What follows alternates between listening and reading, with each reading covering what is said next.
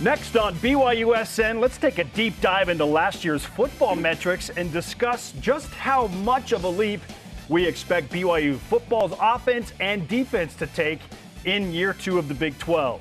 Plus, a tradition unlike any other starts today, which begs the question, which four sporting events make up your Mount Rushmore of attending sporting events?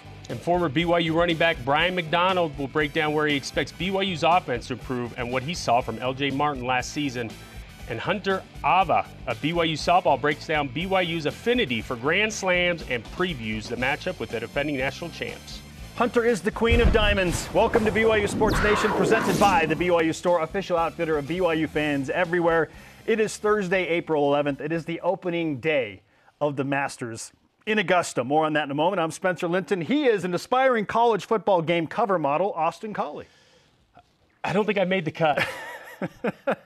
Last time I was on the show, we talked about the NCAA video game. Yes. How excited I was, how excited you were. Such a huge part of our upbringing, right? We're seeing banners being placed all over campuses as some marketing ploy, which I think is absolutely genius. Yes. But to start us off, Spence, if BYU had a cover, who would be on that cover for you? This is really difficult. Like, if you have to go with somebody that is currently on the team, like right now, and we saw this a few months ago, we saw Darius Lassiter's one-handed catch behind his head, a la Odell Beckham against Texas Tech. Like, that image was awesome. So if it had to be somebody on the team right now doing something that was accomplished recently, I would have to go with that. But all time, I feel like you have to go with the Heisman Trophy winner, Austin. Like, if you did the legend, you did the legend version of college football. He was the king of college football in 1990. So I would probably lean towards Ty Detmer on that legendary cover, but it's hard to go wrong with McMahon or Young. I mean, it's crazy. I dig that. You ready for mine? Yeah, let's go. Taysom Hill. Oh, Taysom Hill. Maybe the hurdle over Texas, right?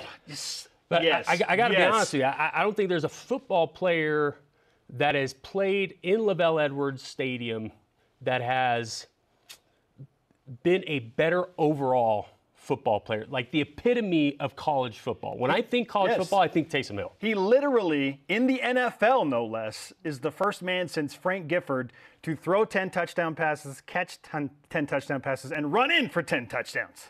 He's been unbelievable. And I think that, that also emerges the two kind of, I mean, he's a little older, he's not current, right? Okay. But, it's not so old that, that we're not getting any, outdated photos, right? New imaging, right? I think it'd be a cleaner look. But yeah, Taysom Hill for me, the epitome of college football, and definitely could see him on the cover. For what it's worth, college football 09, if it were a BYU edition, I wouldn't mind your one-handed catch against Colorado State as well. I mean, yeah, maybe. Maybe. I need you, later I'm going to ask you, I need you to think about the moment, the best, like the image that you enjoyed the most from when you played at BYU on your teams. Okay, maybe you know already, but we'll tease the audience. Let me noodle on that. I will ask you later, and we'll answer that question. For the moment, all rise and shout. Football is on the mind. It's time for What's Trending.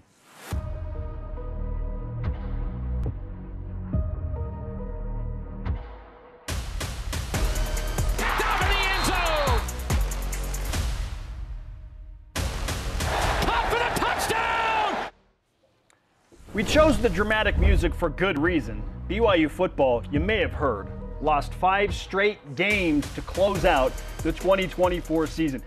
Austin, BYU hasn't won a game in football since October. And we're going to take a deep dive into the numeric struggles that show why BYU football could not climb over the hill in November. Specifically, beginning with the offense, okay? So just take into consideration some of these numbers, and don't fear not, we're going to discuss what we expect to be better. But in total offense, this is unbelievable. This is BYU we're talking about. Austin, you put on some all-time offenses, okay? Last year, BYU was 118th overall in FBS. That's like bottom 10th, okay? In total offense with 309.8 yards a game. Scoring offense, only 23 a game. This is BYU's offense. They're used to scoring 24 points in a quarter.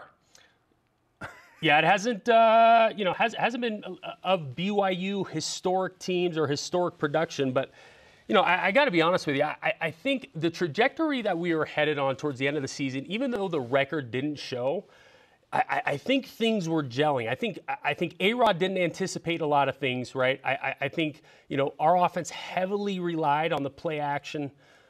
We weren't getting that because we couldn't establish a run game. We had a freshman running back, as we're seeing here with LJ, who maybe a little bit inexperienced, maybe had a little bit of hesitation, but man, is he as raw as ever, and I expect a huge year from for him. Okay. But new conference. I think there was just some kind of, some growing pains we had to go through. I really, really like the trajectory of what we finished the season on last year and kind of what's going on, this year. BYU losing 5 straight, yes, and Jake Retzloff, he had to face all top 5 Big 12 teams in Oklahoma and Oklahoma State and Iowa State and West Virginia. Not easy sledding for the backup quarterback. Yeah, you got to look at the schedule, too, of who we were playing, man. We were playing some very difficult teams with great defenses. Rough. As well as great ground game, right? So, it was, the red zone offense has got to get better. Our first and second down efficiency's got to get better, which we're not seeing here. Okay. But yeah, we do those things, man. I think this team, especially the offensive side of the ball, is going to be gelling a lot better. We're going to throw out some more numbers here. BYU averaged 1.6 points per drive, which was 111th in FBS. Okay, so 118th overall total offense in the football bowl subdivision, 99th in points per game, and 111th in points per drive. Okay, these are all almost historically bad numbers for BYU, really as bad as they've been since 2017 when BYU last had a losing record, 4-9, only this time it's in the Big 12, okay? The defense, statistically speaking, not that much better, Austin. Total defense, BYU gave up almost 418 yards a game. That's 106th in the bowl subdivision. Scoring defense, Cougars allowed almost 30 points a game. That's 96th. Points per drive was middle of the pack-ish, but still bottom half, 2.29 points per drive, giving up 74th in FBS. The best statistic out of all 6 of those numbers that I gave you on offense and defense is the defense giving up 2.3 points per drive, which was not even top half in college football. This is crazy. And I know that the competition took a massive uptick moving into the Power 5 level, 10 Power 5s for the first time ever. So I'm considering that as well. We'd still expect BYU to win 6 games and still be average, middle of the pack in these numbers. So when you look at these numbers, Austin, yep. I know you said you expect the BYU offense and defense to take some leaps. My question for you is, how big of a leap do you expect both sides of the ball to take, and why do you expect that? Okay, so it's a great question. Okay, I think in terms of biggest leap that we're going to see this year, I'm going to have to go with the defense. Okay. Okay? Okay. All right, and here's why. One, this will be the second year under Jay Hill's regime. Yes. And his defense. Mm-hmm. There's something to be said about having to learn a new system, right? There's growing pains, like I said before, to have to go through that. This is going to be the second year under that system. Yep. Okay? A lot of guys more comfortable with it. And he brings in a linebacker who is at the heart of his defense, who knows it, who played it, and played it well at Weber State. Okay. We also have the return of Tyler Batty. Animal, right? He's got a little screw loose, which you have to have playing defensive end, okay? I like Tyler a lot. We got the return of Ben Bywater. That was a huge loss last year, right? Kind of the bell cow of the defense, made that defense go, brought that swagger that he has to the defense. That was a huge missing piece. And then also Jacob Robinson. One thing that we have to also account for is we were playing with, and this is what I would want to know, of the total defensive yards allowed, how many of those were passing yards? Because our secondary, we were at the bottom of the barrel in terms of roster. Yes, BYU was playing their 5th and 6th safeties. 5th and 6th at times. Because if I remember right, I think against the run game, we faced some of the top running backs in the country, right? Without question. Without question. And we did a pretty dang good job against them, right? And so to me, if I'm remembering right, we couldn't handle the air raid, or we couldn't handle the ball in the air really well, and that just goes to inexperience and who we had back there. But with Jacob Robinson leading the pack and getting those returning starters back, I do think the defense is poised to make a greater jump. Okay, and you bring up some big names. I'm going to throw Micah Harper back into the mix too. Okay. He's gone through 2 season-ending injuries in different seasons, but Micah playing safety and Jay Hill coaching the safeties, along with the understandable depth that has been developed. So as much as it stunk last year to play a bunch of guys at safety and have to move the secondary around, all of those guys got incredibly important and relevant reps. Right. So Jay Hill's got some options to work with, some guys that made plays that were not expected to make plays. Ethan Slade comes to mind. I mean, Ethan was maybe 4th on the depth chart when the season began. All of a sudden, halfway through the year, he's your best safety on the field. He's making plays. Right. So that should help. I've long stood by the idea that the core, when the core comes back and has experienced tough times together, typically, Austin, there's something to be said about that. And I know basketball's a different sport, but look at what BYU basketball did. Yeah, you're 100%, right? Like, you got your core guys, man, that like I said, like a Ben Bywater and a Jacob Robinson and a Tyler Batty and Jack Kelly is the linebacker, by the way, that Jay Hill brings over from Weber State. And a bunch of his teammates are saying, dude, he's maybe the best defender on the team right now. Okay. But you have a core group of guys, man, that swagger and that mentality and that attitude oozes out onto everybody else, right? And everybody latches on and goes along for the ride, right? Which is why, those losses are huge, especially on the defensive side of the ball, because that cohesion it plays such a huge part in a defensive success. Now, I'm not saying that the offense isn't poised for a great year. Sure, technically speaking, they were so bad last year, there's more room to move up, right? Listen, I think this is a hard decision for me because I look at the offense as well. The QB position is in question, and that is going to play a huge part in the success of the offense. We'll talk more about that tomorrow, by the way. Yes, absolutely. But I look at guys like that are developing into leadership roles again that are going to be that core and are going to have an effect on everybody else, like Chase Roberts, Keanu Hill in a new position. I think him being in tight end, we had him on the show not too long ago, but him being at tight end allows him to kind of like spread his wings a little bit and take a little bit more ownership in the team where he's not just one of 6 receivers. Okay, I think guys like Jake Retzlaff. I know like we said, the QB's in question, but I do think he brings a certain swagger to him, and he was kind of thrown into the fire last year. Sure, not expecting to play. Had to go against, like we said, some of the top programs in the conference, and I thought he did fairly well given the circumstances. So I can expect him coming in. If he is the guy to have, a lot more confidence, a lot more swagger than he did last year. Okay, we'll finish out with this thought, and correct me if I'm wrong or if you disagree here, but offensively speaking, if the offensive line is better, and we keep hearing like, it's going to be way better than it was last year. And it was not good last year. It wasn't because they didn't have talent. Yeah, it's not going to be hard to be changing better. Schemes and moving pieces, so many different starting lineups up front. Yeah. It just didn't work last year, but I keep hearing that's going to be the most improved position group on offense. If the offensive line is dramatically improved, Austin, then how much of a difference would them? Is that enough to be like, okay, you go from 118th in total offense because now you can establish a run game behind offensive line, and now you're middle of the pack. Maybe you're 65. Yeah, 100%. Okay, is it that simple? Yeah. The offensive line is good and is better. I think you're spot on. Right. On the nose, bro. All right, offensive line it is. Okay, Austin, on to topic 2. And this is such a fun discussion. I've been waiting for this topic, okay? Appropriately wearing the shirt, but given the spirit of the Masters starting today, which 4 sporting events are on your Mount Rushmore of sporting events, Spencer? Well, the Masters was definitely one of them. It was on the bucket list. So once I had the amazing opportunity, shout out to my buddy Corey Yoshimura, who works for the PGA Tour. He's based in Tokyo. He is essentially one of Hideki Matsuyama's handlers who won the Masters a few years ago. Anyway, Corey, so kind to take me, and so I got to check that off the bucket list. How much did you end up spending at the pro shop there? Did you go in? Oh, baby. Two handfuls? Like, Austin, we're talking like I think I pushed $1,300. I think that would be other than watching the golf's great, but the pro shop and the swag. The shopping was incredible. Notice how I don't have a shirt. The shopping was incredible, for sure. Once I checked that off the bucket list, that opened up a space on my Mount Rushmore.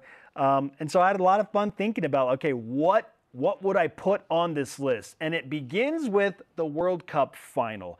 Oh, how I wish I could have been at the last World Cup final when Lionel Messi and Argentina just pulled out an unbelievable performance to win right there. The FIFA World Cup final is leading the way for me.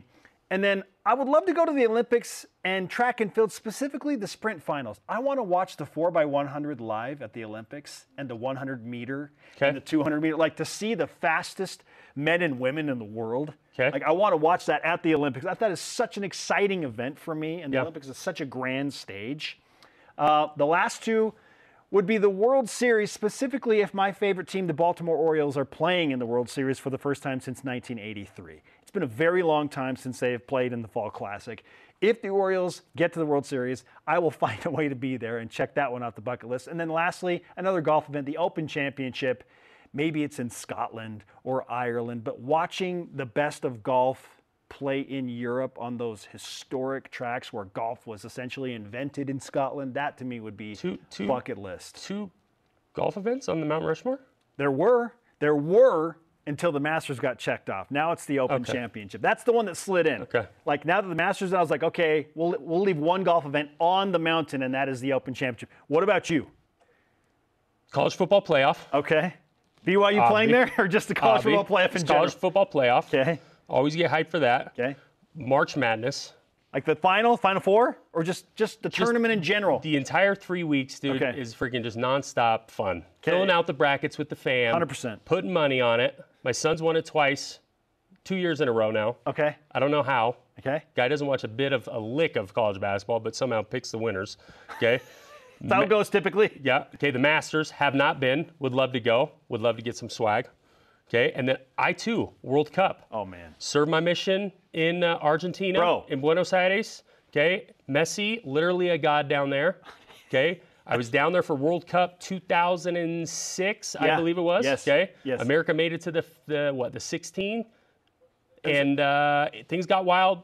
My appreciation for soccer grew. I love Premier Soccer.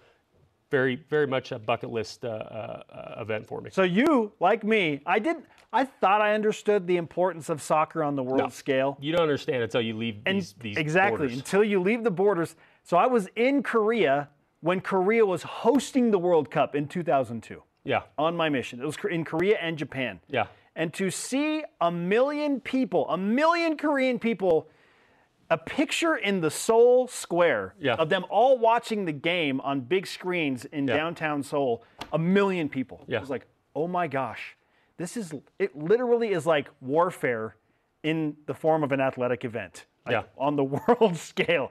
And to watch them go to the semifinals, Korea, oh my gosh. Like at that point I was like, I'm all in. Yeah, double that, and that's what Argentina is. Okay? Yeah. Korea's got nothing on Argentina, bro. Argentina, reigning FIFA World Cup champs. Right? No argument there. Our question of the day, and we want you to answer the same question we just did. In the spirit of the Masters beginning today, which 4 sporting events are on your Mount Rushmore of sporting events? JD McKell on X answers the World Cup. He's with us. The Olympics. I feel you. March Madness and the Super Bowl.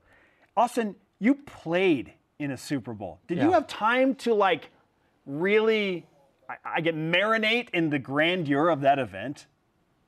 Or was it so business it's just you couldn't get into that? Yes and no. Like now, I'll be honest with you. There's a reason why I left it off my list. Okay, I watch it every year.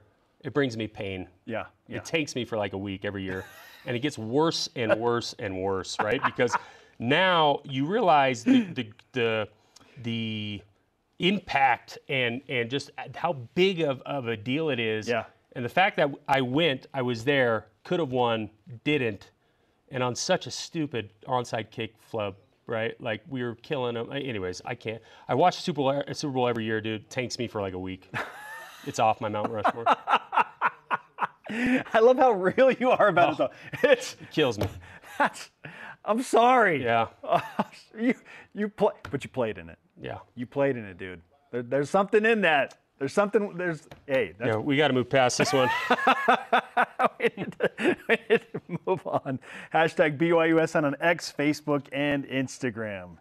All right, so BYU baseball hosts Baylor tonight in the first game of a 3-game series at Miller Park. First pitch is at 8 Eastern, and you can watch on Big 12 Now on ESPN Plus or listen on BYU Radio. After the break, former BYU running back standout Brian McDonald returns to the program to discuss BYU's backs this year and where he thinks BYU's offense will improve the most. This is BYUSN. We are live at Studio B. This is your day-to-day BYU Sports play-by-play. I am Spencer Linton alongside Austin Colley. Joining us now to discuss the BYU football offense, specifically the running backs, is former running back standout Brian McDonald on the show. Brian, welcome back to BYUSN. Hey, thanks for having me, guys. Appreciate it. It's never fun to discuss numbers, especially when they don't bode well or shine brightly upon what a program is or what a program did. But we kind of had to do that last segment to discuss where BYU football is, offensively speaking, going into year 2 of the Big 12. And it's 118th in total offense, Brian. The run game never really got going. BYU didn't score a ton of points. So let's just start with this all-encompassing question. How in the world do you fix it, my friend? Where does it begin for BYU next year? It begins up front with the line. The line needs to play better. You have the backs to be able to run the ball. LJ is a special kid. I remember I was there at a few practices last year, and they were doing their running back drills. Most of the running backs were going about maybe 5 yards after where the drill was supposed to end, but LJ was taking it 20, 30 yards down and was really kind of setting the example even before he was even named the starter. So he's special. Hopefully Miles will be able to show those flashes that he does in practice actually in the games. And then with Hinckley back, I think they have a pretty good, solid backfield. But if the line can't, open up holes for him, it's all going to be for naught. Right, real quick, touching on LJ, right? Because I agree with you. The kid's a special kid, right? As a true freshman coming in, only 6 months prior running against run around on high school defenses. What do you think is his biggest strength, and what do you think is the main thing that he needs to improve this next year to really take that next jump? Yeah, I think he just needs to be a little bit more patient in regards to letting the play develop. I saw some of that in spring this year and towards the end of the year last year. So just really working on his patience. I'm excited to see him in the system in year 2 because I think Aaron's going to do a great job in regards to getting him the ball, not just handing it off, but out of the backfield and really using him just like they did Jamal. He was able to put on more weight, but still be able to maintain his speed and probably got a little bit faster. So it's going to be exciting to see him in year 2. But once again, if the line can't hold up and can't open up holes, then we're going to be in for the same thing we saw last year. They just need that. They just need to play with more of an edge on the line. They need, back when I played, we had a Jason Sukanik and Teague Whiting who had that edge and nastiness. I think that is needed for a great offensive line. Talk to me about the psyche real quick of a running back. When you got an offensive line that may be a little iffy or questionable, what does that do to your psyche as a running back? Oh, you're just rushing. You're just trying to get any hole. You're not being patient. You're just rushing and not letting the play develop because you don't have confidence in your line. And so hopefully as the line's another year into the system and being a little bit more cohesive playing together, that confidence LJ will be able to grow and to have with the offensive line. Brian McDonald is with us on BYU Sports Nation. You played with a true dual-threat quarterback in Brandon Doman, and now BYU has either Jake Retzlaff or Gary Bohannon. There is very much a quarterback battle brewing at BYU, but whoever is the starter and whoever's playing, and I expect both will probably play meaningful snaps this season. That's the way college football is now. But how much of a difference will that make for BYU's offense, knowing that you're preparing for and going into the season with a dual-threat quarterback instead of a pocket passer like Keaton Slovis was? Oh, you have to. I mean, especially in Aaron's offense, you have to respect the run of the quarterback. I mean, I think when Keaton was in there, hadn't had any rushing touchdowns, and then he starts, breaking off these long runs at BYU. And so in this offense, you have to have a dual threat quarterback. The quarterback has to play a role in the run game. And as the defense is not just keen on the running backs, that they have to respect the quarterback. It opens up the field and opens up the holes even more. Brian, I want to add this, and you bring up the offensive line. TJ Woods takes over as the offensive line coach for the Cougars. And anytime there's a regime change, like, people like a change of pace. It's kind of like you've been eating the same type of M&Ms for a long time, and then a new flavor comes in. You're like, oh, I like these caramel M&Ms. These are really good. Like, great analogy. Just variety, right? Yeah.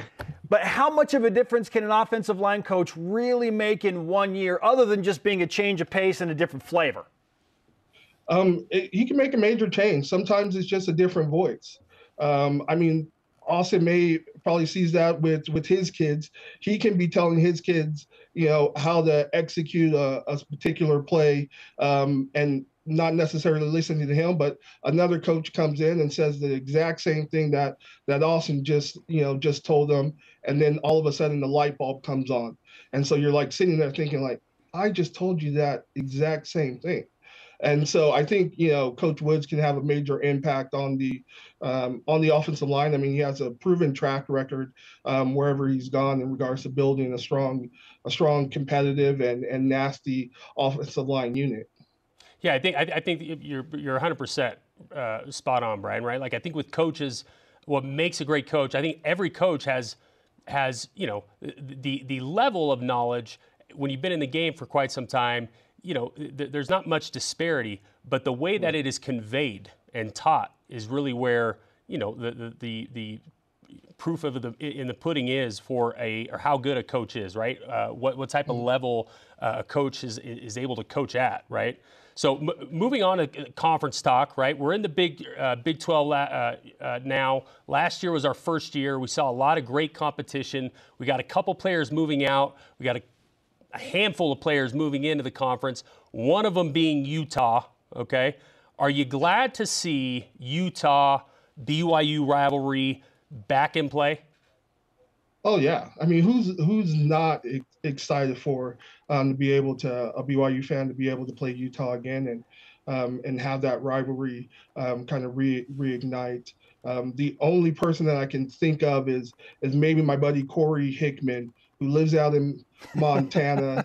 His wife's a Utah fan, and he's a diehard BYU fan. And so, that week leading up to the game is a house divided.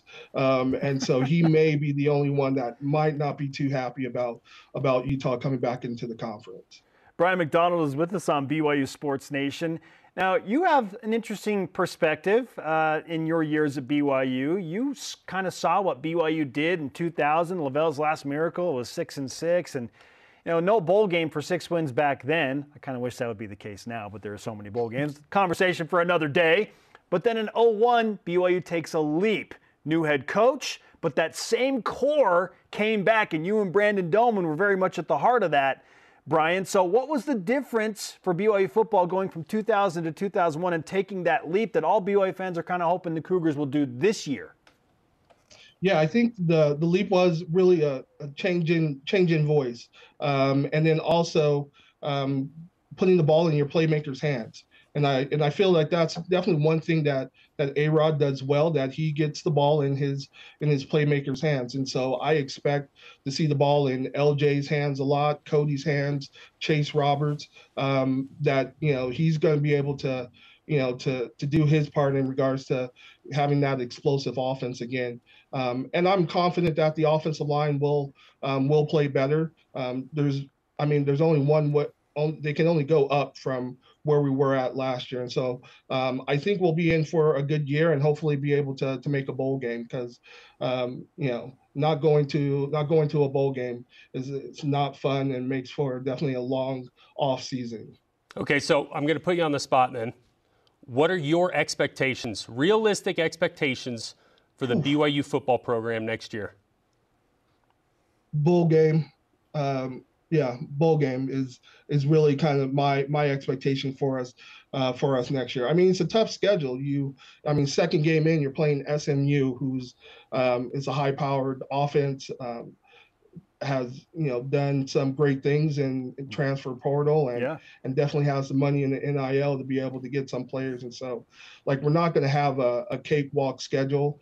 We're going to have to, we're going to be in every game. Our defense, I love what they're doing on the defensive side of the ball. They're very intentional in regards to the people that they're bringing into the program, that know the system, that are a good fit. And so I'm excited for that, for the defense to really lead out the team this year. It's definitely going to be on that defensive side of the ball. Let's go. Brian, it's always great to catch up with you. Always an inspiration when you come on the show. We appreciate your example, everything you mean to BYU, and how you continue to rep the Y. Thanks for the time, man.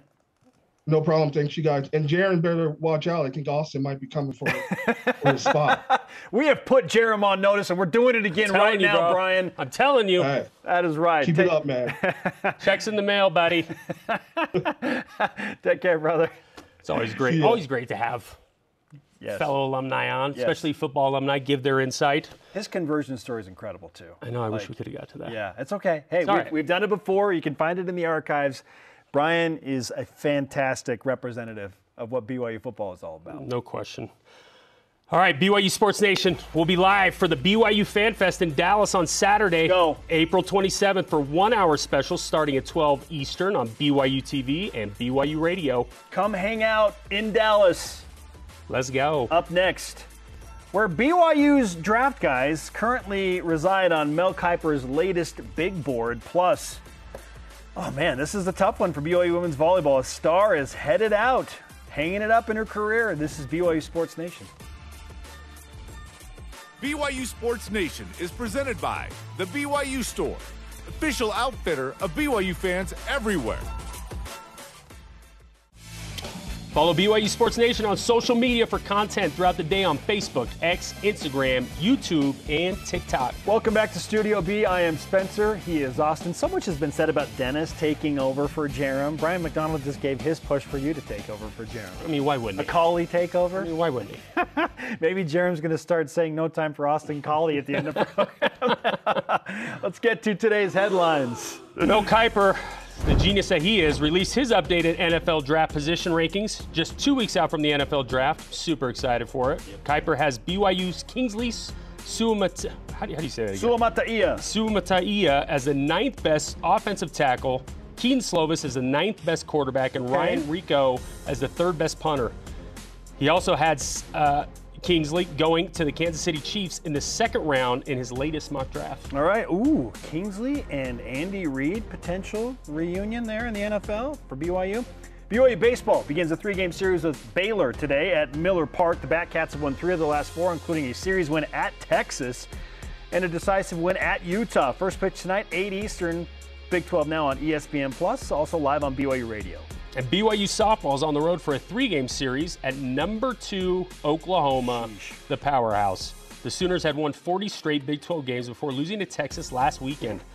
BYU is still looking for their first Big 12 road win of the season. Can it be against Oklahoma? The first pitch is tonight at 7 Eastern on ESPN+.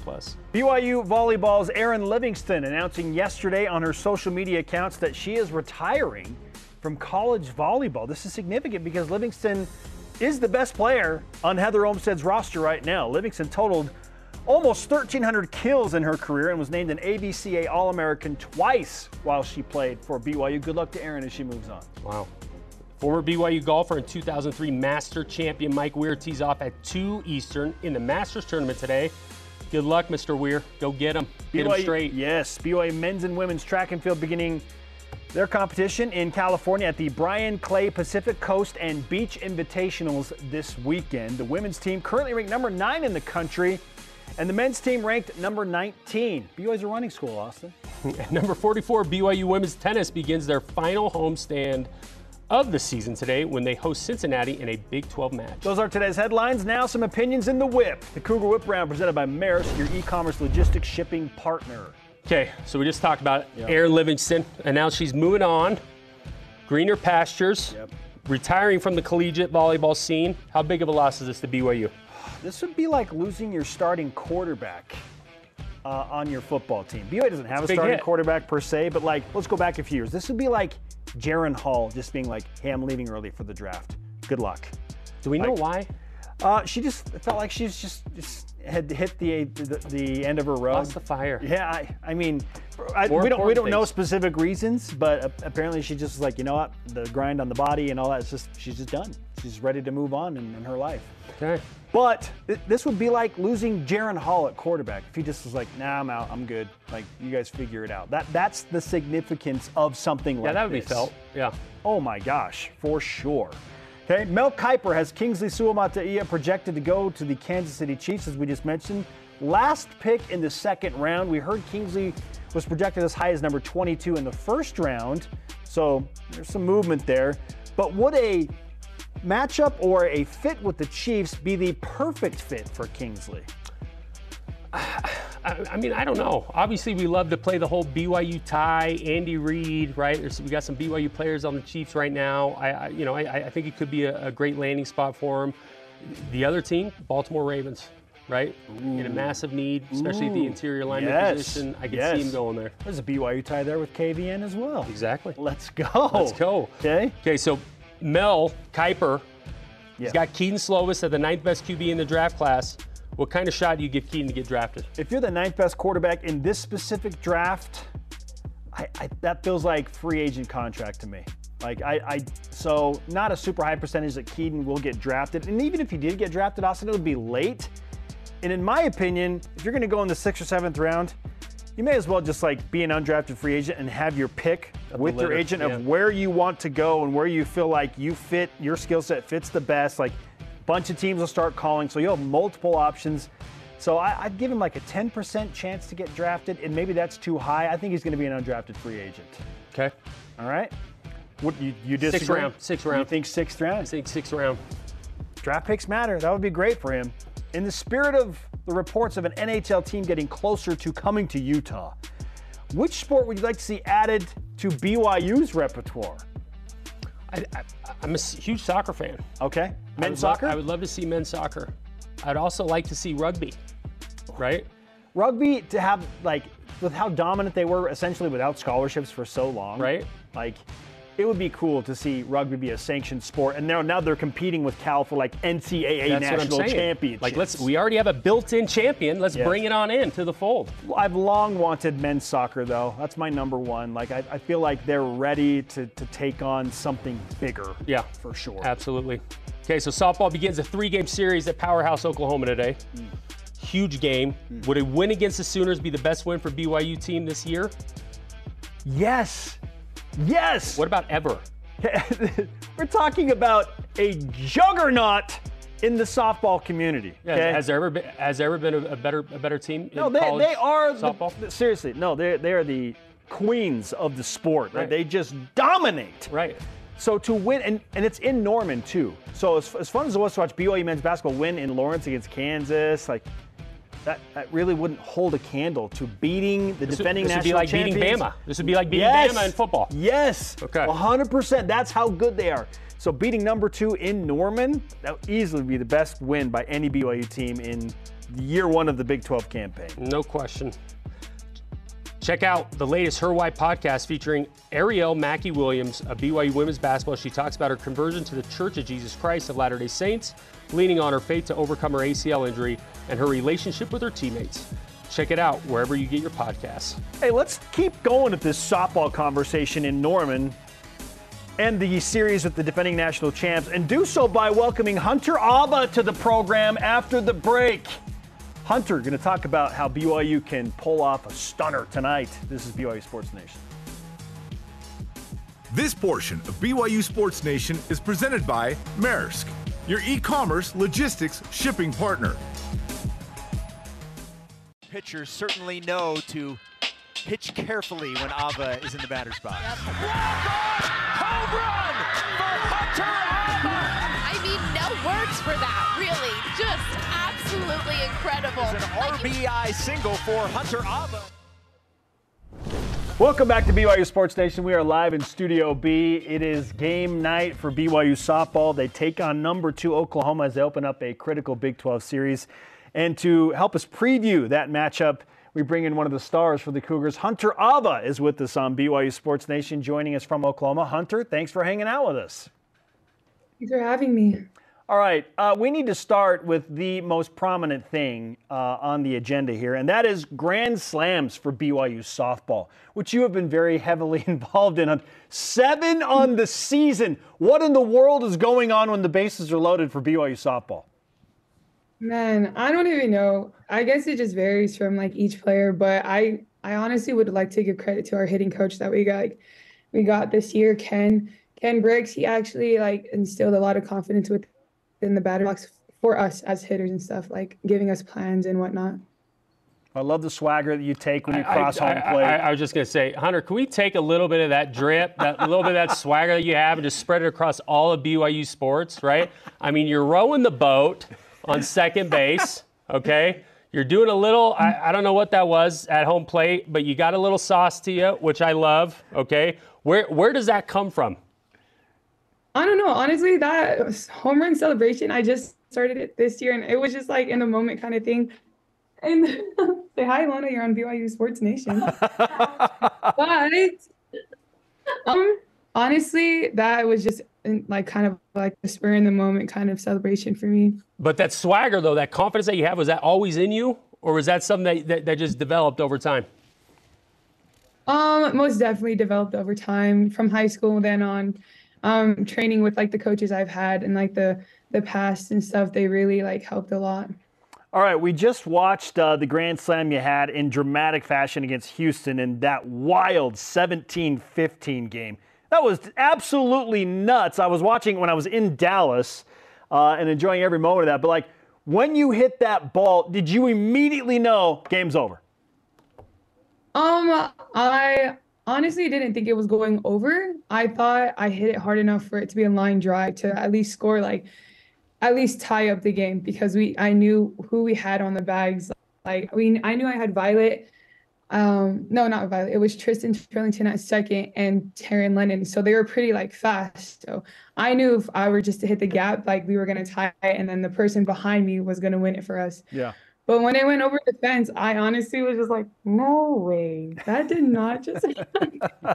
Well, and to set the stage properly for those who don't know, you had just given up 2 runs to Houston in the top of the 9th. You're already deep into extra innings. Softball games only go to 7 typically. You're in the 9th. You're down 15-13, and then you clear the bases to win 17-15. So with all that considered, is that your favorite home run of your BYU career? If not, what is your favorite home run? I honestly would say that one is my favorite. It takes the cake for it all. I honestly just can't even believe that actually happened to me. I'm just in shock. Well, yeah, I'm sure there's going to be more to come, because I honestly I love watching your fire. I love watching the level of confidence that you bring. I'm sure it's infectious to the entire dugout. So, I look forward to watching you all season. Playing last year, being the first year in the Big 12, Hunter, playing last year in the WCC, what's the biggest difference so far that you've noticed? I would say the competitive level is most definitely like different. Like Big 12, you pretty much always have to fight for every pitch. Like in the WCC, like not trying to discredit them, but I feel like it's just a dogfight every time we get like step field when it's Big 12 and everything like that. I just feel like our competitiveness and our drive would just have to be in the Big 12 more so than the WCC. Hunter, you have seen the elite of elite pitching this season between the series with Texas, and that was on the road in Austin, and then you hosted number 4 Oklahoma State for 3 and saw super high-level pitchers. So how much of a difference will it be when Oklahoma takes the mound tonight? Is it anything that BYU and you have not seen this season? No, because honestly, in the Big 12, OSU, Oklahoma State, they actually lead within the pitching staff for the Big 12 conference, which I feel like would help us have more confidence within the box, knowing that we already faced the best pitching staff within the Big 12. Does that give you, I imagine that gives you guys a certain amount of confidence going into this next game, right? I mean, of the games that you've already played against Texas, beating Oklahoma State, playing these teams, how does it prepare you and the squad to play for somebody like Oklahoma? It most definitely kind of puts a reality check on us, knowing how we need to prepare, how we need to mentally stay ready within the game, knowing that like any given chance, like any given second within like playing like Oklahoma, like one swing can change the whole entire game, which pretty much is why it was nice playing like Texas and Oklahoma State, because they showed us that one swing can change the game. And I feel like now that we have that out of the way, it wouldn't be as much of like an effect as if we were to play them first out of everybody else. Huntyr Ava is with us on BYU Sports Nation. What type of mentality do you need to have as a high-level softball player when there are so many games and there are natural highs and lows? I mean, you're coming off a tough series in Orlando, and then you just lost to Utah Valley, but you got to show up and you got to be ready to play your best softball again against number 2 Oklahoma. So what goes into that mental process for you as you reset again? You most definitely have to have a short-term memory if you're a softball player, given the situation that we have so many games within the season. I feel like even no matter who you play, you just have to forget, like UCF, that weekend's over. UVU, that day's over. Now it's on to Oklahoma. Like, you just have to prepare for them now moments instead of like thinking and rethinking about what could have been done like better and what if we did this. And it just ruins your mentality a lot. Like, it would just put more negative aspects in your mind more so than positive, and focusing on the now moments. Okay, so with that being said, Hunter, in 2010, I was in the NFL. I got a chance to go be in the be in the locker room or the clubhouse of the Colorado Rockies prior to playing in a game the following day on Sunday. It was a Saturday day game. What amazed me was just the difference in the manner of preparation of baseball players compared to football players, right? You go into a football locker room, it is like you can hear a pin drop, right? Everybody is just on edge. You're mentally in it. Everyone's got their headphones on. There's not a lot of talking. Everyone goes through their own process or pregame rituals, whatever, getting taped, getting in the hot tub, etc. Then I go into the Rockies clubhouse, man, and it is like party. It is a party right before the first pitch. I mean, some guys are just coming out, they're trailing out as the first pitch is being thrown. And I tell the guys, it was Tulowitzki that I asked. He was a shortstop for the Rockies at that time. I'm like, why is this so different? How are you guys getting like ready to play? He's like, dude, we play 100 and something games. We can't always just be dialed in or else we're going to be exhausted. So with that being said, do you find like what is your pregame routine, and do you find it to have to be like a little bit more relaxed just given the schedule of the year or of the season? Yeah, I most definitely would have to agree with that Colorado Rocky guy, because I don't know, given your personality, given mine, like speaking off of like my own personality, like it's very like easygoing. If you get too tense within this game, it will eat you up for sure. So staying loose, staying however you need to be to stay in green, it's most definitely the kind of way you want to go within like approaching every softball game or every baseball game. Hey, we hope you're showing off that swagger and rowing the boat a bunch tonight, Hunter. Row that boat, sister. Give you some BYU Sports Nation karma for the Oklahoma series, and thanks for hanging out with us. We'll talk to you again soon. Thank you. Thank you guys for having me. You got it. The Queen of Diamonds, Huntyr Ava on BYU Sports Nation. They get Oklahoma tonight. All right. Love her. She's great. Up next, with the Masters beginning today, which 4 sporting events are on your Mount Rushmore of sporting events? This is BYUSN. BYU Sports Nation is presented by the BYU Store, official outfitter of BYU fans everywhere. Welcome back. In the spirit of the Masters today, which 4 sporting events are on your Mount Rushmore of events? At Chaplain O'Neill on X says, I'm going to Sunday's championship round. Jealous. Others on Rushmore, any opening day at MLB stadiums, the Super Bowl, and the Kentucky Derby. Okay? That'd be sweet. Travis Teeny on X says the World Cup, NHL outdoor games, really fun. Wimbledon, I love that one. I consider that one. And Olympics volleyball. Wimbledon would be nice.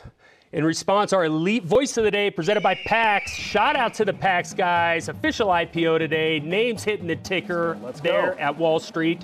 Josh, PJ, Mark, congrats, guys.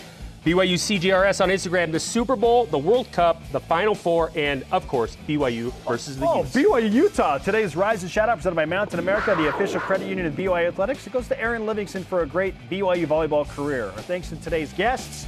For Austin, I'm Spencer. Go Cougs!